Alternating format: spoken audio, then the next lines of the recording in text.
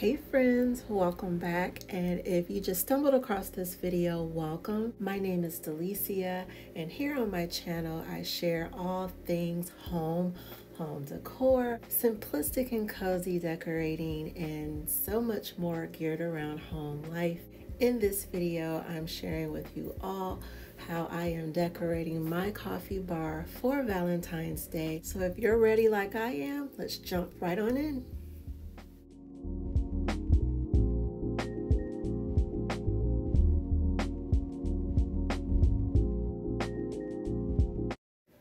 Giving you a little overview of everything that I'll be using in this year's Valentine's Day coffee bar.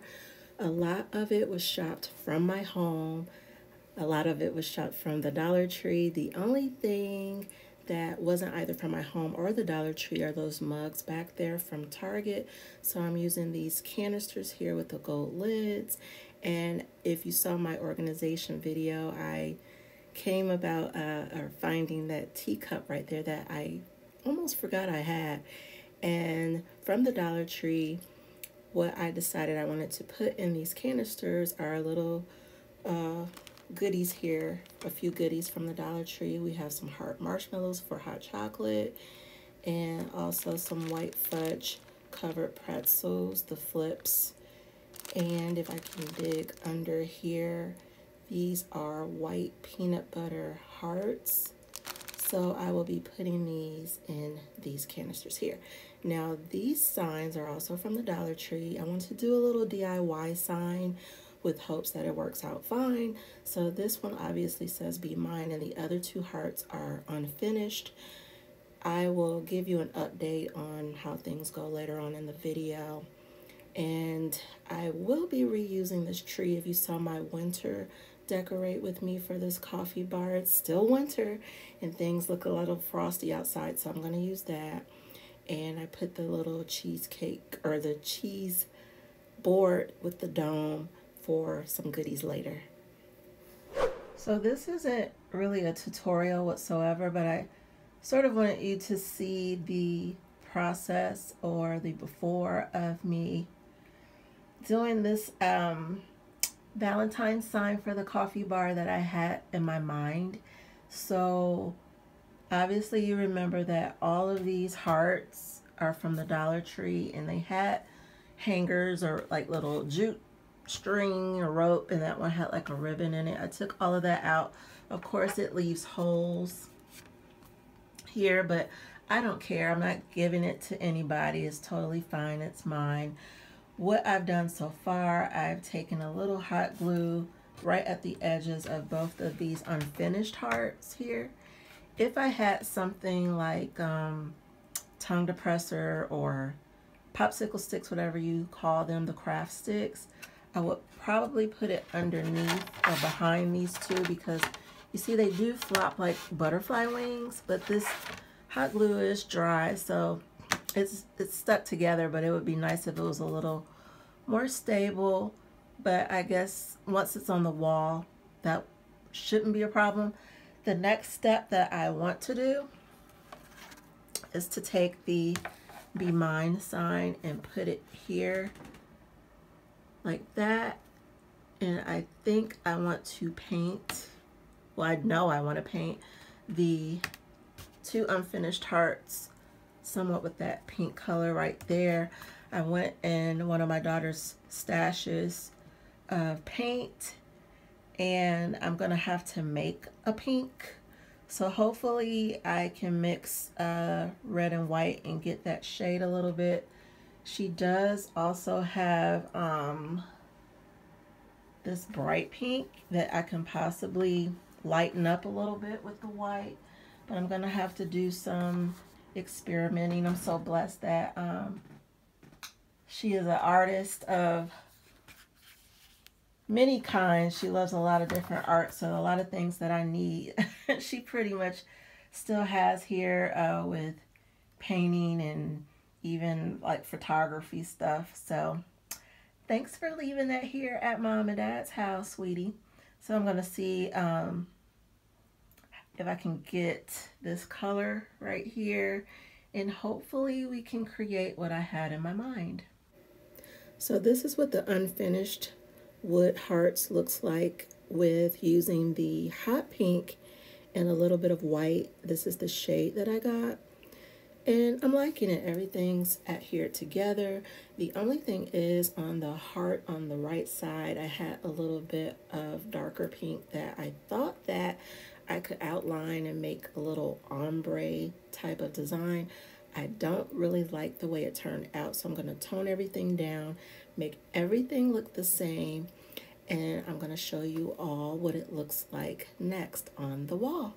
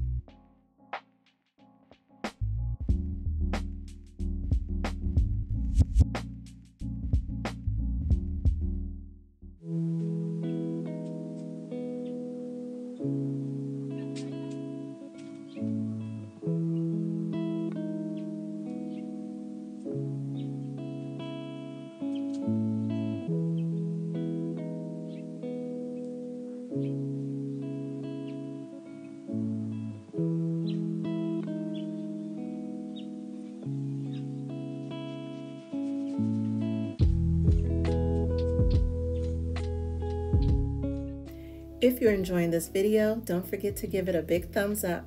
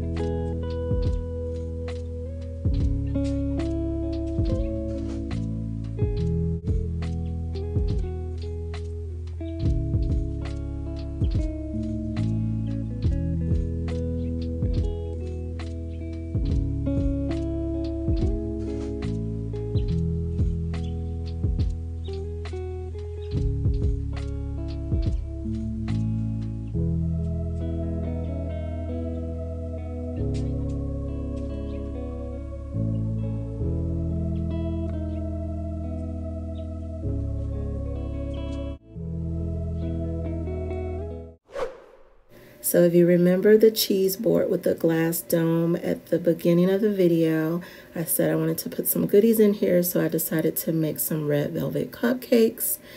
And actually these are some that are left over that I will not be putting in the dome. I can only get maybe about 5 of them in there, so these will be left over for whoever wants some. So let's go on over and start decorating some cupcakes.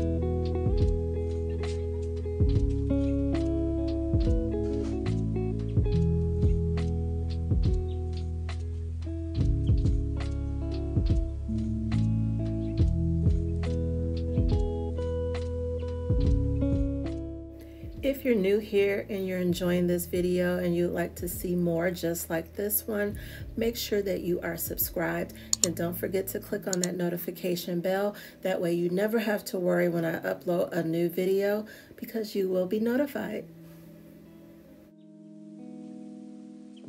Until next time, make sure you're caught up on this video. See you soon.